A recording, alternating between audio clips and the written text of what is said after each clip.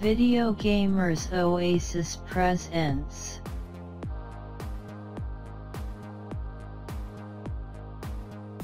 Late Sunday Night Text Adventure Gaming with Jeremy.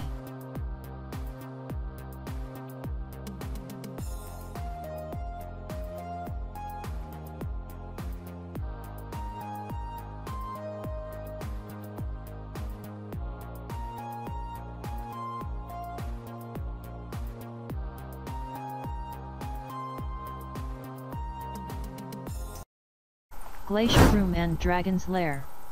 A short Glacier Room and Dragon's Lair.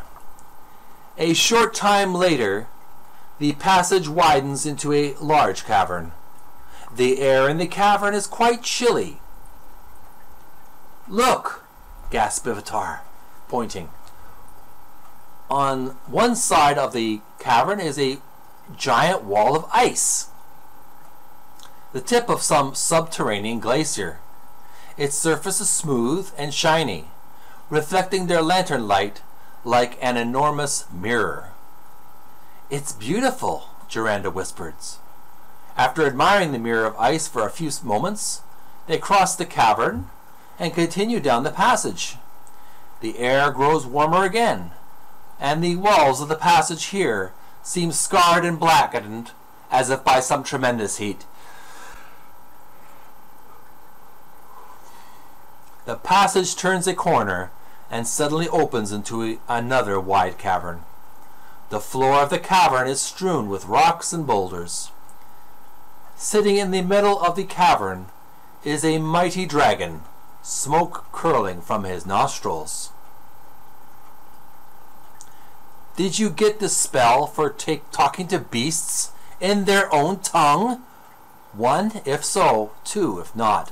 And would you know it, I actually picked up that spell in the Warlock's stone hut earlier in the game.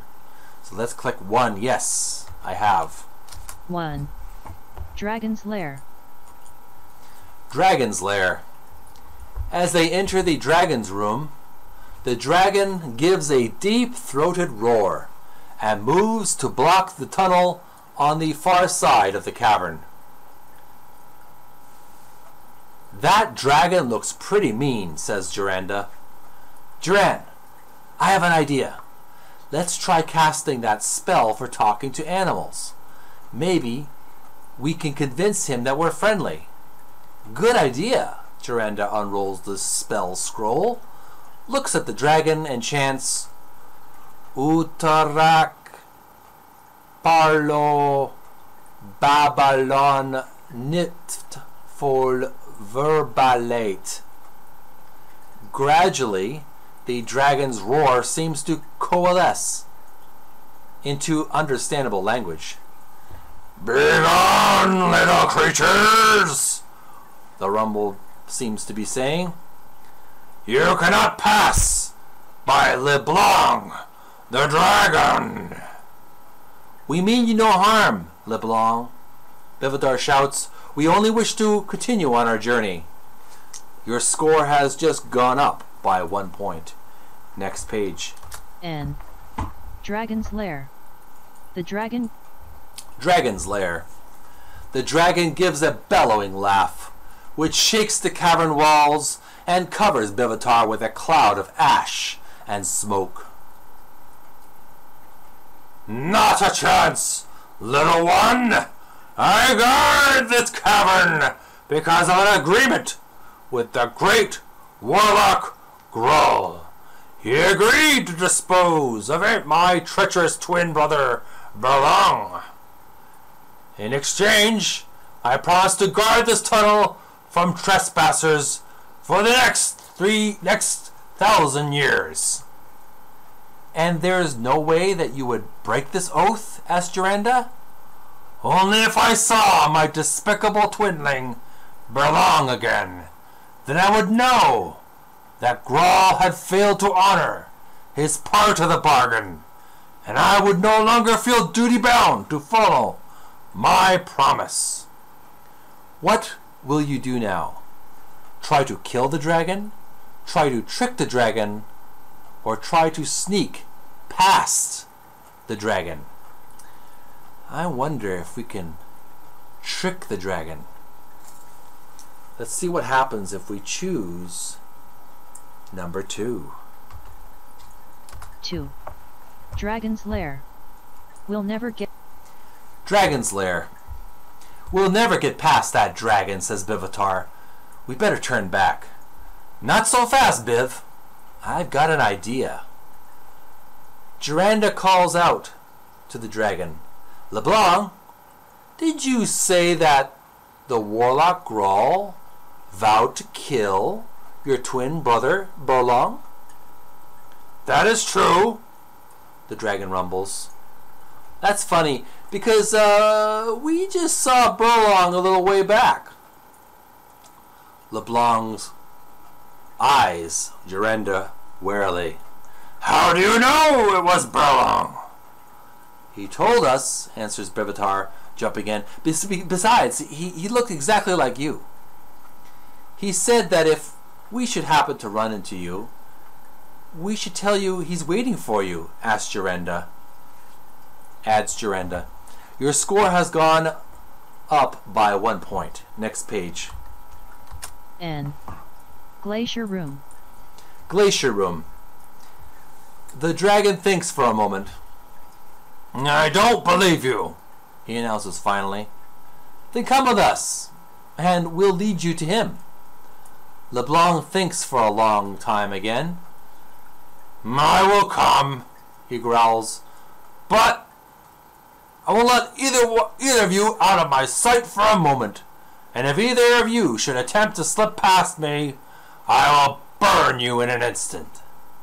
Good enough, answers Juranda bravely. Follow. Juranda and Bivatar proceed, LeBlanc leading the dragon back along the passage. Presently they arrive at the cool cavern with the mirror of ice. There, yells Juranda, pointing at the glacier. There is Burlong. Next page. N. Glacier Room. Glacier Room. LeBlanc looks at the ice, and sure enough, he sees what appears to be his treacherous twin brother. While dragons are not stupid, they are often naive. And this dragon has spent most of his life sitting in one room. He has never seen ice or a mirror, and so who could blame him when he mistakes his own reflection for his hated twin brother? LeBlanc rears back on his powerful hind legs and bellows a fiery challenge. The reflection responds in kind. The dragon then directs a gout of fire right at his foe, followed by another and another. The flame washes across the ice, which begins to melt. LeBlanc sees his enemy unharmed and redoubles his efforts. Barrages of fire strike the ice. Torrents of water begin pouring up the glacier, swirling about the room. Next page. N. Dragon's Lair. Dragon's Lair. Juranda and Bivatar are swept off their feet by a wave of water and are washed down a tunnel away from the glacier cavern. Waves of icy water splash all about them. Finally, the waters recede, and they find themselves in the middle of the room where they first met the dragon. LeBlanc is nowhere in sight. Wow, close call that time, says Juranda, wringing water from her clothes. Nice thinking, Juran. Well, it's safe to continue now. Let's get going before LeBlanc comes back. Bivatar begins picking up their possessions. As he lifts the lamp, he moans, "Oh no, just what we need." The lamp looks like it's going out. Juranda examines it. It must have gotten damaged by the water. Even as she speaks, the light from the lamp grows dimmer. Did you get the scroll with the light spell from the rockworm tribe. Unfortunately, I did not. Number 2. 2. Dragon's Lair. The light from the lamp sputters and grows even dimmer. The gloom. Oh boy. The Dragon's Lair. The light from the lamp sputters and grows even dimmer. The gloom of the cavern closes in about them. This is terrible, moans Juranda. Without the lamp we can't go on. We must turn back. We can't turn back now, Juran. I have a feeling we're getting really close to the end of our journey. But you know how dangerous the underground is with no light? We can always try again later. Well, if the light goes out, we'll never make it back anyway, Bivatar argues. We might as well continue. It's time to take an important decision. Continue without light or turn back while you still have the chance.